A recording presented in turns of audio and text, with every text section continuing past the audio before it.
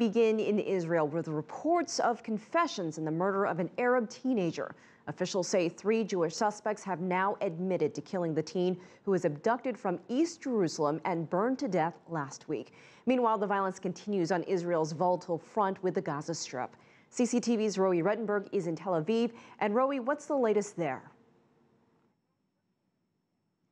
Well, in the last few hours, the security cabinet of the Prime Minister finished their 3-hour meeting. The Prime Minister's government announcing that they would beef up their offensive against what they consider to be terrorist and militant operations in Gaza, saying that they will stop short of a full ground invasion, but they did notify reservists, some 1,500 of them, that they would be called up to duty in preparations. Those words coming from the government tonight here in Israel. Additionally, we understand that shortly after that announcement, some 35 rockets within a matter of minutes landed in various areas of southern Israel. That brings the total today to more than 70 rockets coming from Gaza, Israel retaliating with airstrikes. We understand that at least one 4-year-old was injured in one of those airstrikes. And of course, last night we saw one of the largest single strikes casualties in Gaza, 9 people killed. Israel says 7 of them Hamas activists, 2 of them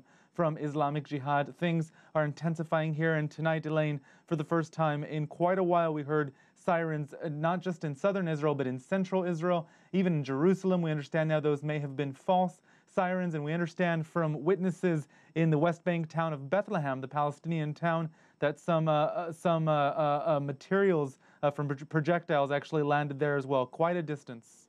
And Roee, what about the Palestinian politics of it all? You have a lot of groups in Gaza fighting for control and fighting to respond. Indeed, and not to be outdone by the Israeli politics. Today, the foreign minister, Avigdor Lieberman, who wanted tougher action in Gaza, announcing that he would split his party's alliance from Prime Minister Benjamin Netanyahu. They had formed an alliance before the elections.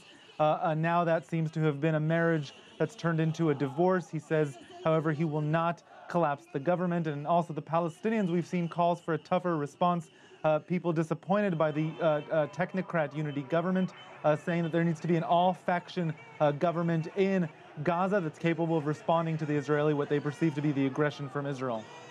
And quickly, we understand that you did spend some time today with the Abu Qadir family. Were they pleased by the arrest and now the confessions?